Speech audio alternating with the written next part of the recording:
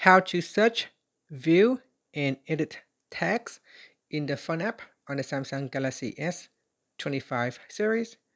First, tap on the Home button to return back to the home screen. And from the home screen, open up the Phone app. Next, tap on the Recents tab. From here, you can, in the list, you can tap on a phone number to add in a tag. So here, work.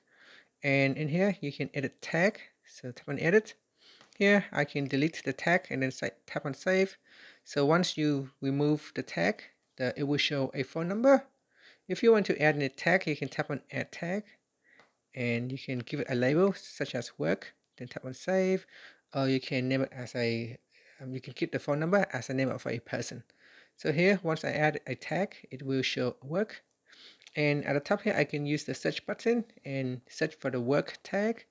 And it will show all the related phone number that has a similar or the same tag. So work. They all have different phone numbers.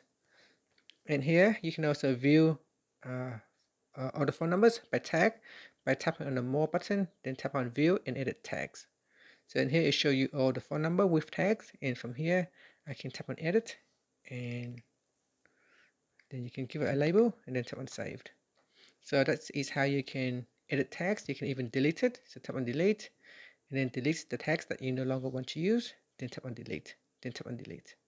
And that's it. That is how you can delete tags, how you can edit it, how you can find it, where you can find it, and how you can view it. And that's it. So you can use the search button for fun or family. And here we've got family tag. And that's it. Thank you for watching this video. Please like and subscribe to my channel for more videos.